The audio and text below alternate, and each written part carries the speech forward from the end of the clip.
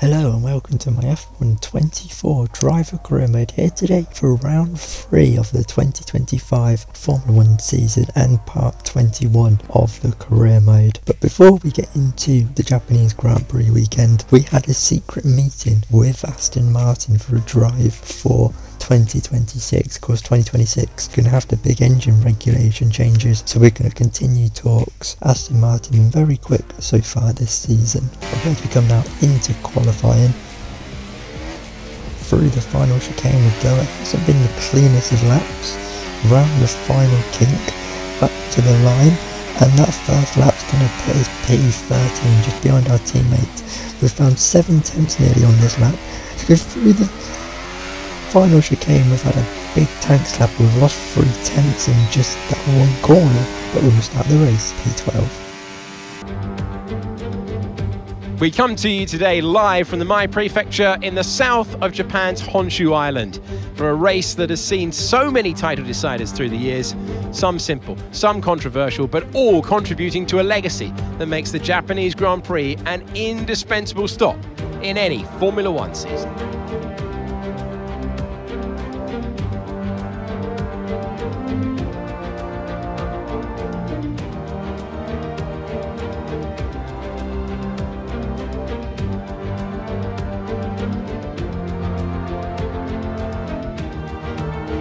Off the back of a fantastic qualifying session, it's time to see how our starting grid looks like for today's race. World champion Max Verstappen starts from pole position, and Oscar Piastri completes the front row. Considering the rest of the grid, we have Norris, Leclerc, Sainz, Hamilton, Stroll, Russell, Gasly, Fernando Alonso, Albon, Brown, Tsunoda, Ocon, Ricciardo, Bottas, Joe, Perez, Hülkenberg and Logan Sargeant. It's almost time for those 5 red lights to go out then. Let's see who can prevail today. Welcome to the commentary box. I'm Alex Jakes. Alongside me, a real authority on all things motor racing. It's a warm welcome back to Anthony Davidson. Paddock chat earlier in the weekend that this driver had discussions with another team this week. How does that work from a driver's point of view? Now, those final hours before a race, did you have a routine? Well, for them, you've got your pre-race rituals that you go through. You see different drivers that, some have got their headphones on, they're listening to the music. Some drivers really absorb the energy from the crowd and they're there waving to them. Other drivers, they go within themselves. They chat to their engineers, absorbing that information, that vital information that you need to carry you through the race. And, those pre-race rituals are essential to making things systematic. We do a lot of Grand Prix in a season, and the more systematic you can be, the easier you are within that environment. Here we go then. The formation lap gets underway, and the excitement here is building as we near ever closer to the start of the race. Which team will come out on top? Who's got their strategies right for today's race? Well, we'll soon find out.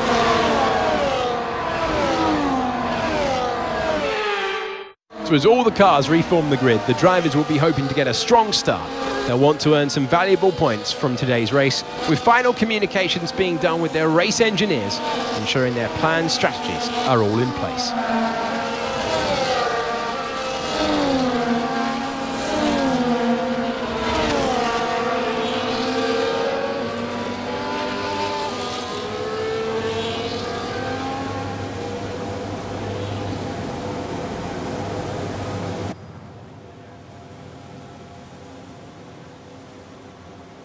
Here we go then, for the Japanese Grand Prix, the same front row as it was in Australia.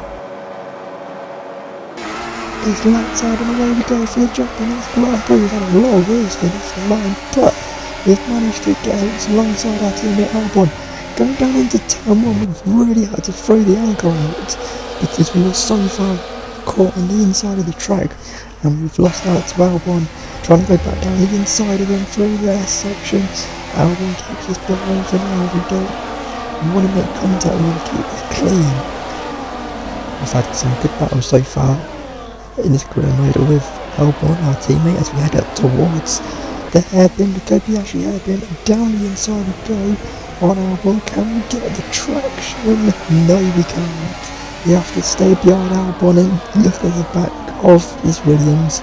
So as we skip on in towards the end of lap 2, we head up the hill over the track, and now through 130 we go. We've dropped back a little bit from Alex. As we go through the chicane, Alex is throwing the anchor out because Pierre Gasly has a big lock-up. We have to take avoiding action. We've already dropped the back end again, and we've lost multiple positions. We've lost out to Perez in a bad quali. We've lost out to Valtteri Bottas as well in the Sauber. We've dropped from P12 all the way down to P17. It's awful, just to avoid contact with our teammate. Now we're on the back of Bottas. Can we get him back fairly quickly? That Sauber's not very quick compared to our Williams. We really need to get this job done quick. Going into the second Degner, we're going for a look down the inside, but we put ourselves on the grass. And now Nico Hülkenberg has done us round the outside as we had to struggle for the traction. Trying to gain one, we've lost one. We've dropped P18. This is a replay of what happened, and Gasly going into the final chicane locks up, loses a position, quite a few positions, loses out to his teammate, and then this is Albon, who just literally just stopped and threw the anchor out trying to avoid Gasly, and didn't realise that we were right behind him. I had to take avoiding action as we go down the inside of Hülkenberg, get him back on the same lap he overtook us. There's a bollard gone flying across the screen there. And now this is Gasly and Ocon going wheel to wheel. Gasly gets the place back, but he's locked up again at turn 1. Gasly's having a huge issue today. He's lost multiple positions again. He's just come back onto the track just in front of Bottas, who we are battling. And now this is Ocon, and this is us fending off Hülkenberg, who had another go again past us, but we've left him behind and managed to catch the back of Bottas. Now we're going to be able to have a go down the inside into the final chicane, drop down on the Sauber.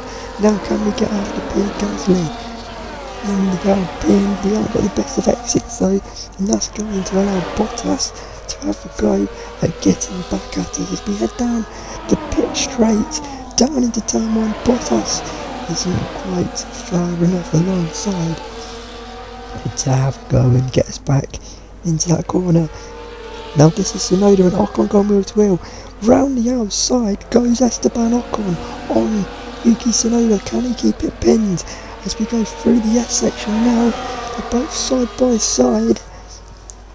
This is a great little battle. Ocon gets his nose ahead. Tsunoda though keeping his foot in, but eventually, no, he's not got the job done. Ocon looks like he finally has, as we've caught Gasly napping and got up the inside of Gasly and got the job done on the Alpine.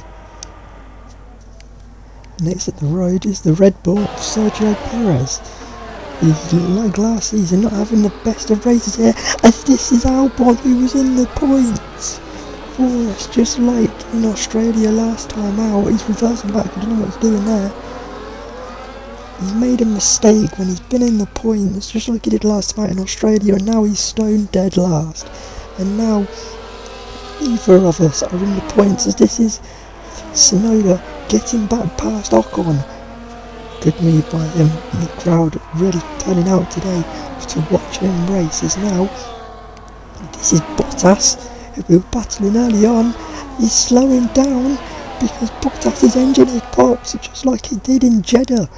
It's 2 retirements in 3 races for Valtteri Bottas. His day is done as Yuki Tsunoda locks up at the final chicane. He hands the position to Ocon. Now we're all over the back of Tsunoda. We've lost the back end trying to find the traction to get out of the corner, but that's allowed Pierre Gasly to have a go again on his back, and he has.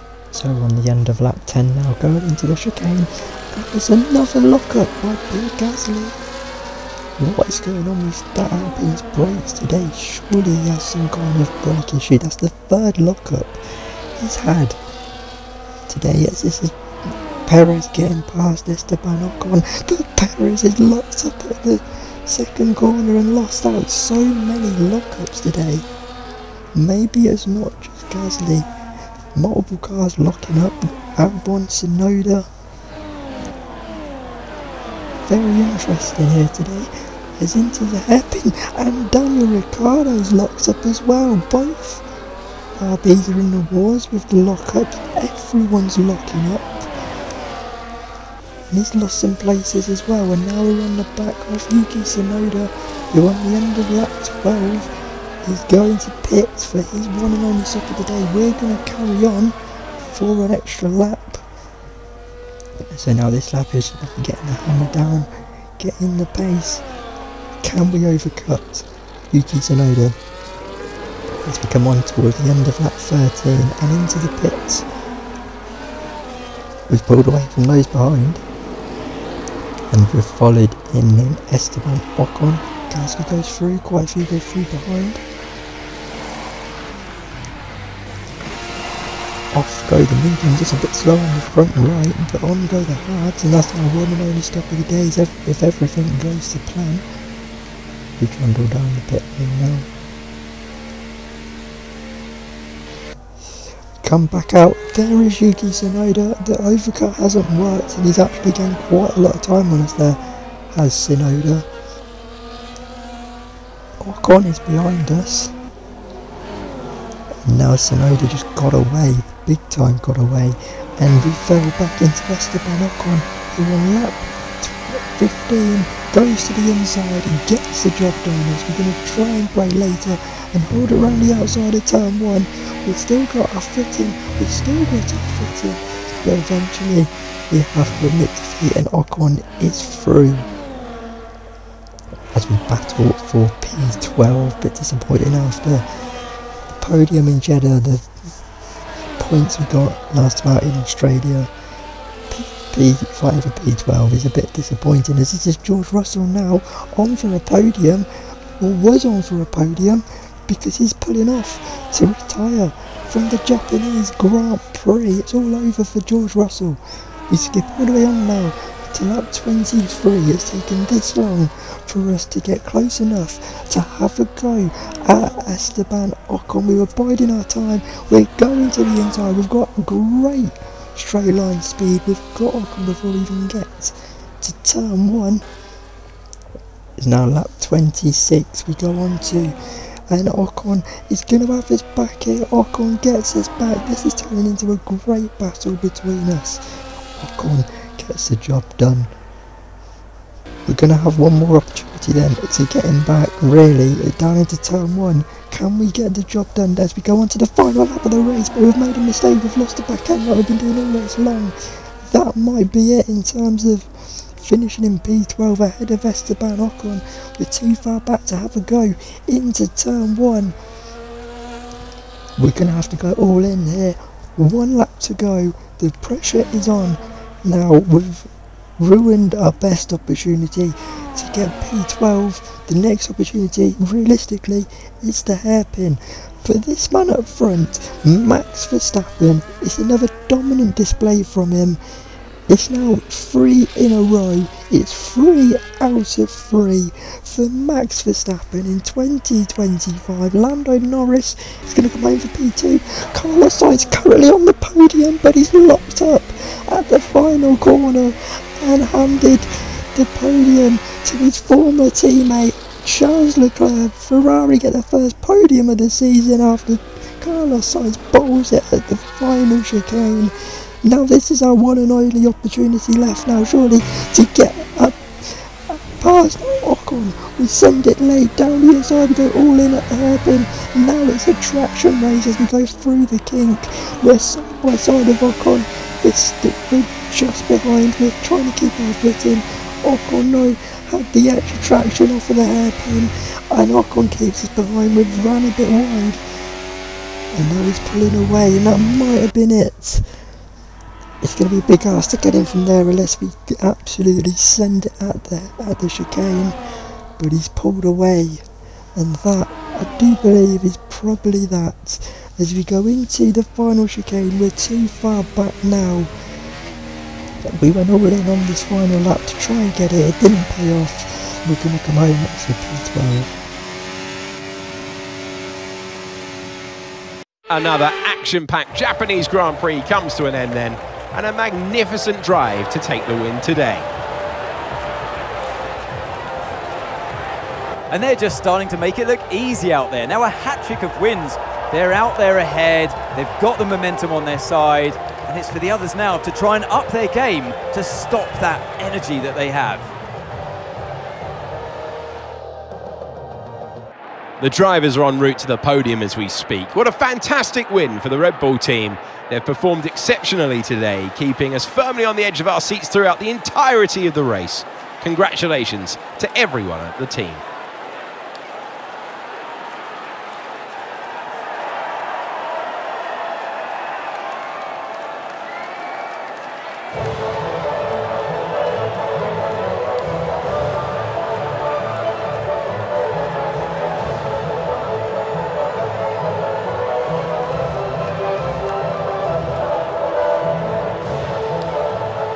So that's been your Japanese Grand Prix, and won by Max Verstappen. It's now 3 out of 3 for him in 2025. Utter dominance once again, like last time out in Australia for him. Lando Norris gets another podium, comes home for P2, and Charles Leclerc gifted the final podium place by Carlos Sainz at the final corner, with Sainz locking up, bottling his first podium for Mercedes. We just couldn't get Esteban Ocon in the end, finishing only just behind him in P12. The race will say we started P12, finished P12, but that definitely doesn't tell the full story of that race. We do beat though Alex Albon, our teammate, who really should have got points once again today, but recovered to P14 after that lockup at the hairpin. And then there was 2 retirements, that being George Russell and Valtteri Bottas, his second DNF of the season. So Max Verstappen now has a 25-point lead over Lando Norris at the top of the Drivers' World Championship with 76 points. Charles Leclerc with that podium jumps us